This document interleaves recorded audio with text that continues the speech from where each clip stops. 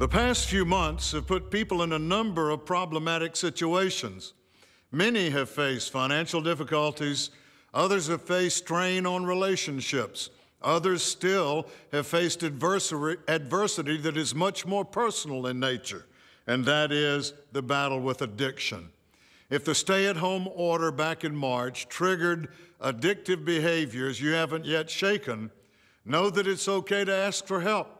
Sometimes the path to better habits only comes through allowing others into your life. If you need help overcoming substance abuse, please contact Living Free Recovery Services. The staff at this state-licensed treatment center will help you walk toward complete recovery. I'm Mac Hammond. This is the Winner's Minute.